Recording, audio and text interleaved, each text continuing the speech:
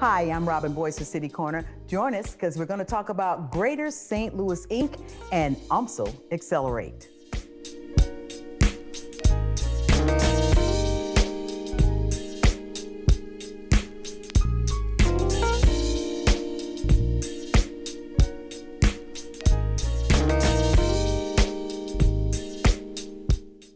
Hi, I'm Robin Boyce for City Corner. Thank you for joining us today in the studios, or in the Zoom studios, I should say. We're still Zooming, and I kind of like it. It's going really good. I've got with me from Greater St. Louis Inc., Miss Valerie Patton, who is Chief Diversity, Equity, and Inclusion Officer for this organization. And Valerie, you've been involved for many years now in some capacity with those civic type organizations, and they decided probably towards the end of 2020 to combine. Tell us more about that effort. I would be more than happy to, Robin. First, I'd like to say thank you for having me today. I'm very humbled, honored, and blessed to have this opportunity.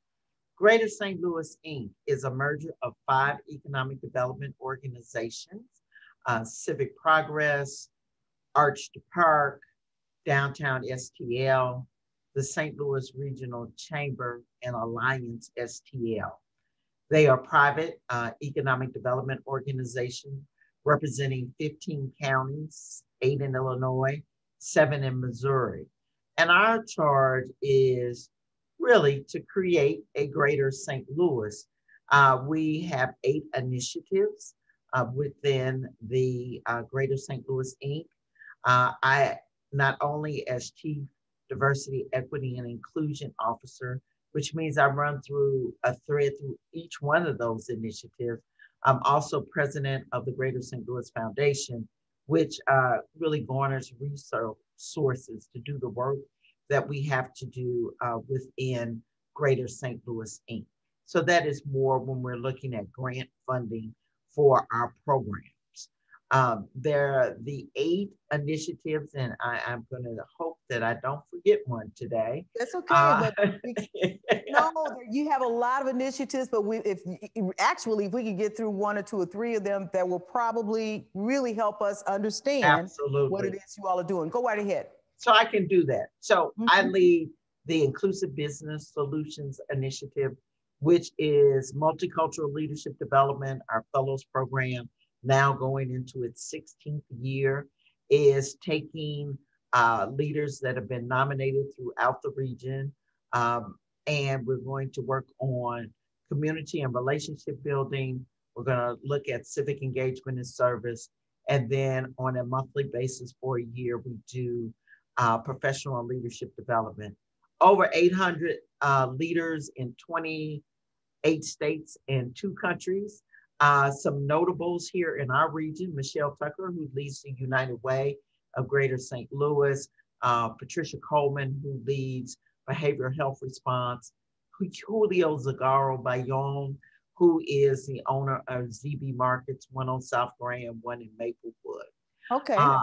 Our Diverse Business Accelerator is for what we would call mid-mature businesses.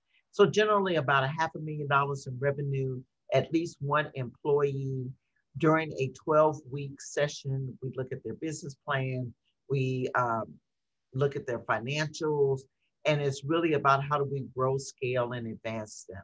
And we have about 30 companies in that portfolio to date, and we're in our 6th cohort, and we do 2 cohorts a year. Civic Progress, which was one of the merged organizations, which is now dissolved. They started a racial equity task force back in the June 2020 timeframe, which had 5 work streams: business, community, justice, education, and health.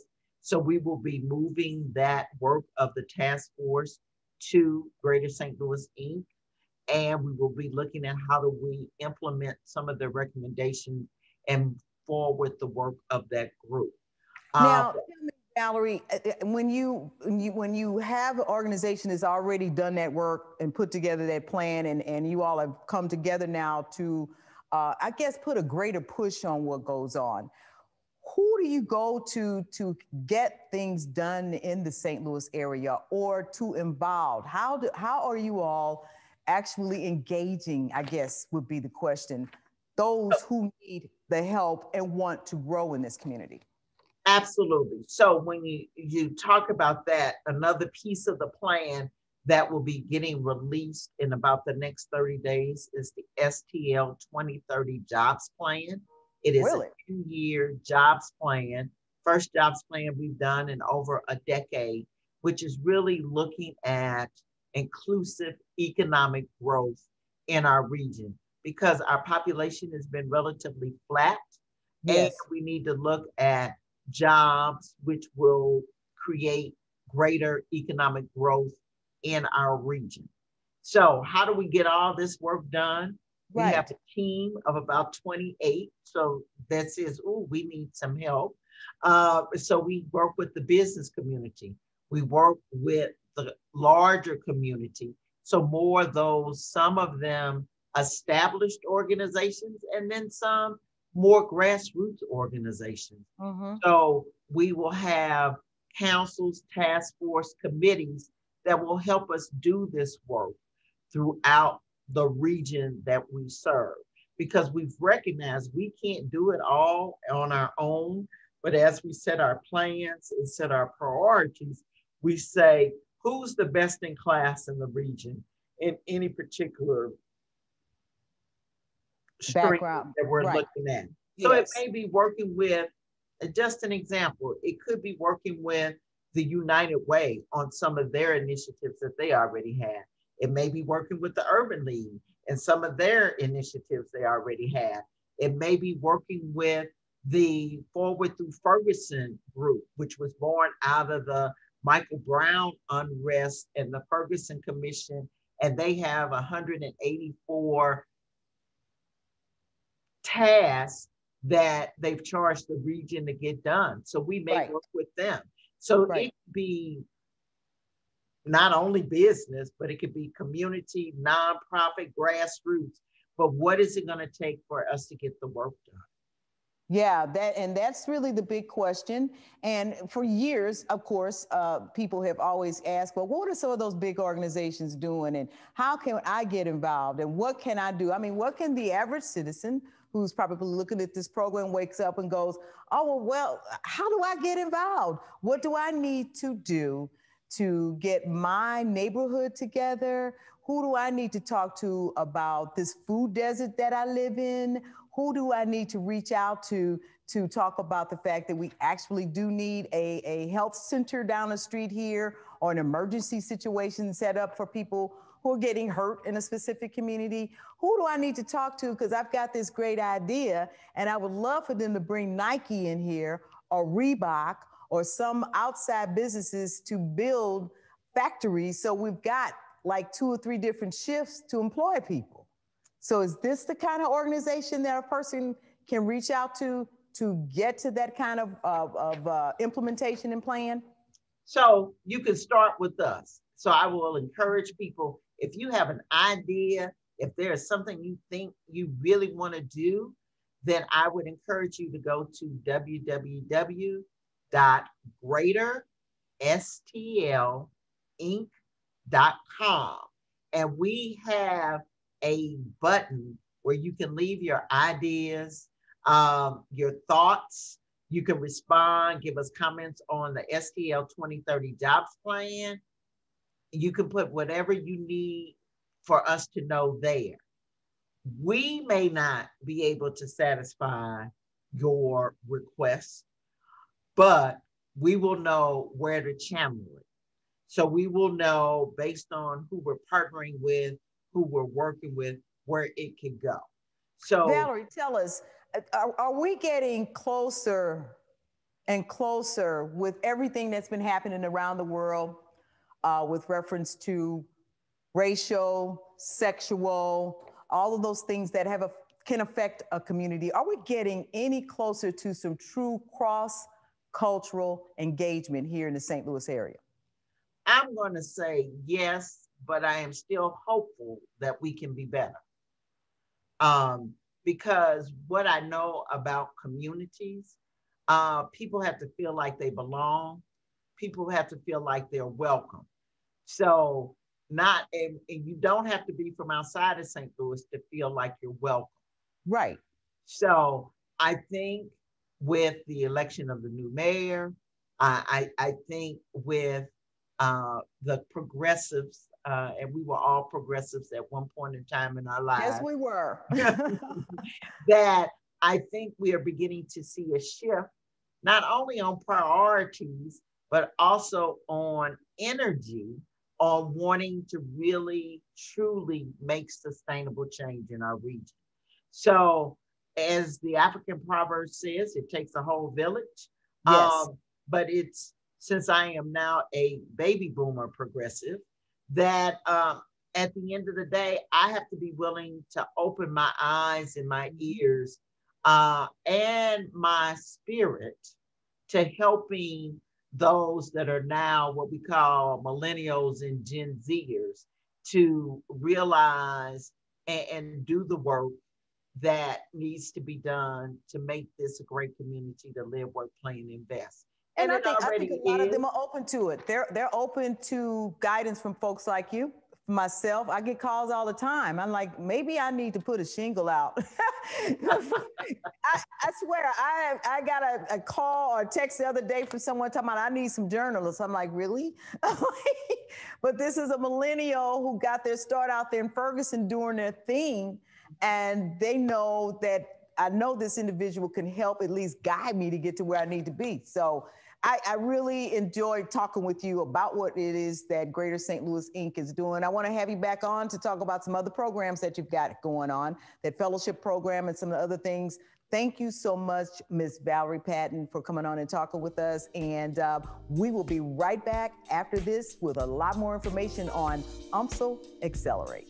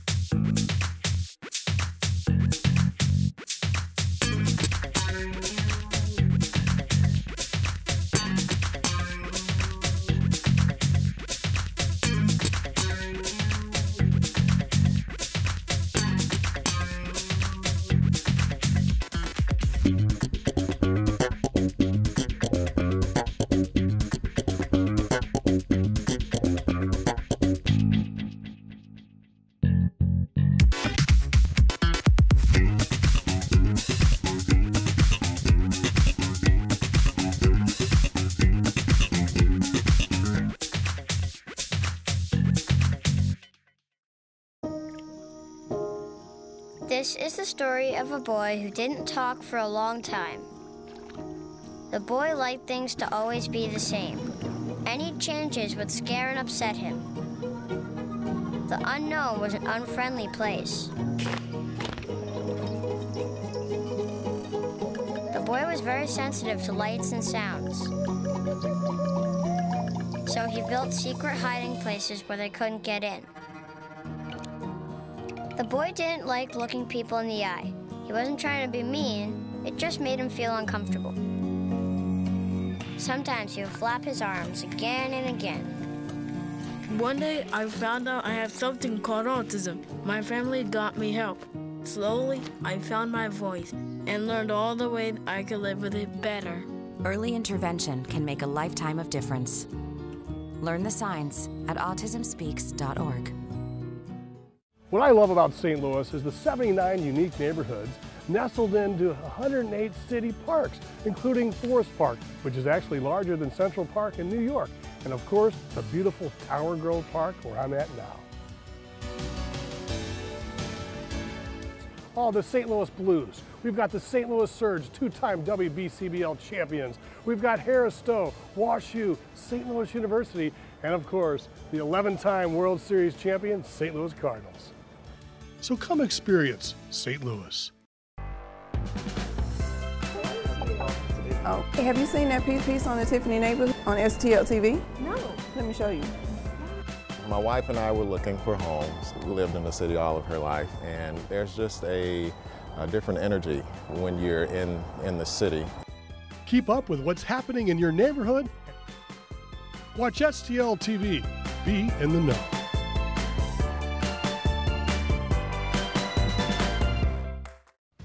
It takes less than 1 minute to find out if you may have prediabetes, and you can do it here. So what are you waiting for? Just go to the site. There's so many reasons to love St. Louis, you can't pick just one. What I love about St. Louis is the 79 unique neighborhoods and 108 beautiful city parks, including Forest Park, which is actually larger than Central Park in New York, and the gorgeous Tower Grove Park right here. And there's always something new to experience, no matter the time of day or the season. So come and experience St. Louis.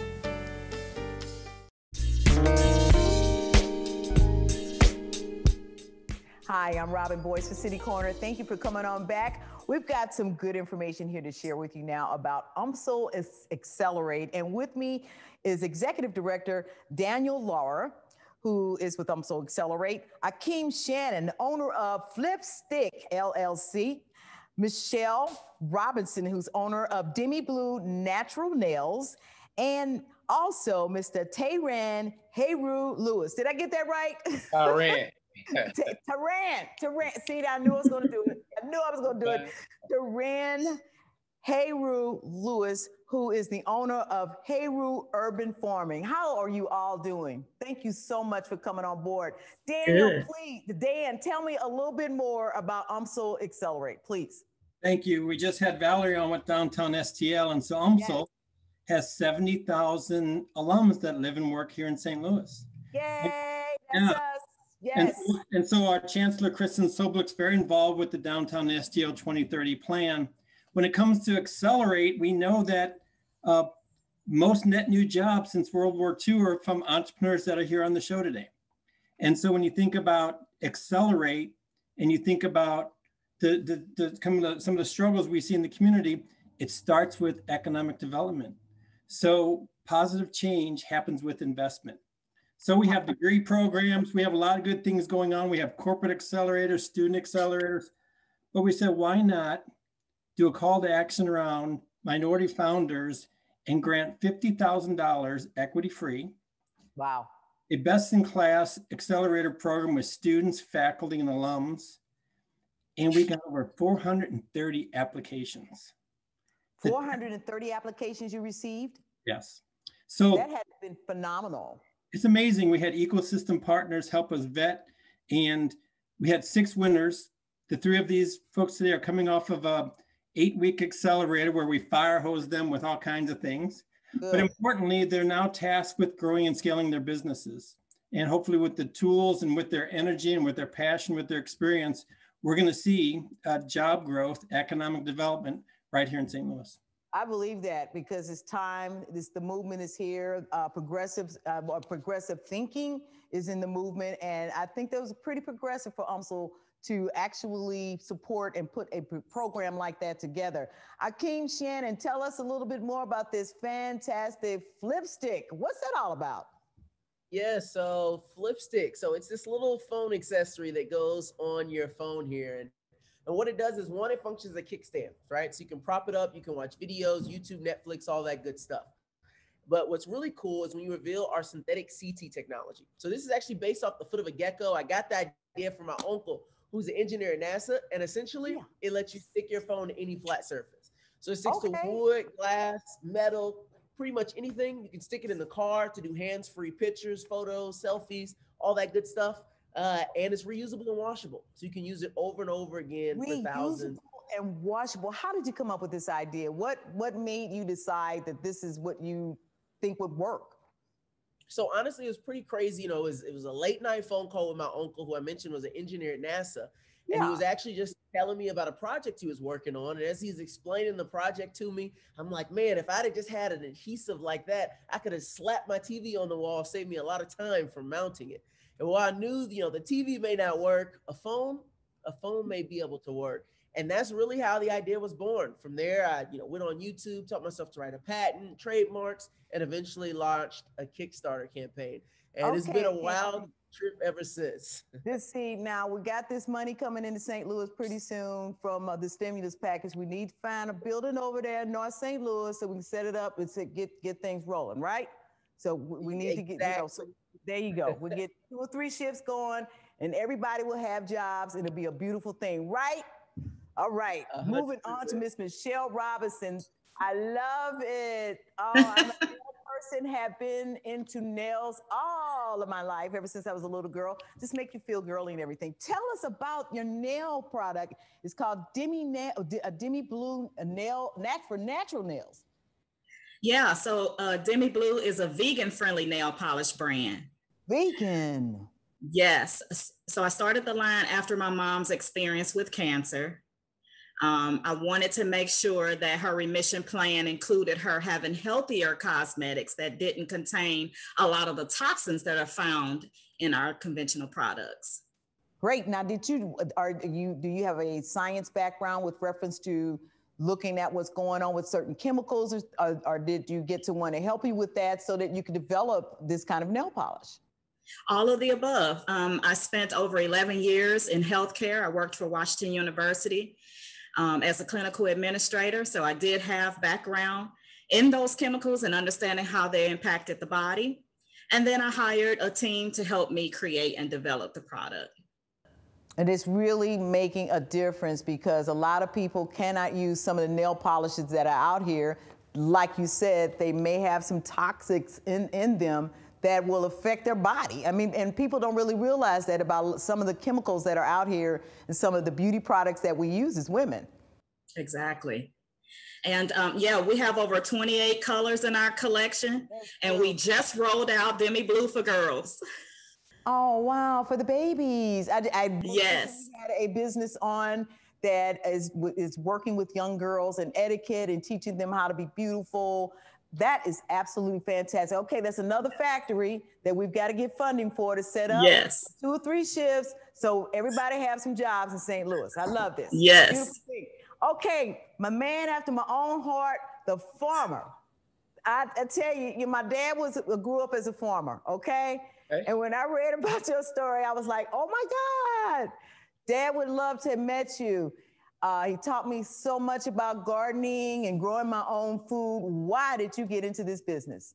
Wow. Well, first and foremost, I do have farmers in my family as well. I'm a 5th generational farmer. My great uncles and they was all farmers down in Lamar County in Paris, Texas. They won first place prizes in the 50s. Even in 1939, they started all black co-op with 24 acres, you know, and they was growing tomatoes. So that's in my bloodline as well. So it's definitely my ancestors was definitely some good farmers. But I started personally, you know, I live in a food desert, you know, so I'm included with over 700,000 people in this region don't have sustainable produce within a half mile of their neighborhood. So, and where I live at on the north side, you know, I try to go to the local, you know, the one I do have is not really a good look in there. You know, you go in there, you have a small variety of things. So I started going to different areas, you know, and going to the grocery stores and just to look and see how it is. So I ended up on my journey, in West County, and I went to their grocery stores out there, and I was like, wow, it's just a big difference, you know, night and day. So I told myself somebody had to do something about it. So I decided to do something about it. And so, you know, 2018. I saw a vacant lot. It was an LRA property. I got a garden lease for $5 for 5 years. And I was just growing food for myself, actually. And people in the community started talking to me, people I never talked to before, asking me questions, figuring out what I'm doing. Then we started a conversation and took off from there. So I saw a need, I saw a demand, and I told myself I need to get a supply for it. So I started off with 10,000 square feet. Now I have 4 acres. So I'm just trying to keep growing, buying food. Yep. This is good. Now, where is your farm actually located? Okay. My baby, my first one is on the north side on Maffitt. I'm over on Maffitt and Union. Maffitt and Union. Okay. Yeah, Maffitt and Union. Yeah. That's my first one. That's basically for the community over here. My other locations in Bell Fountain. I have 3.5 out there.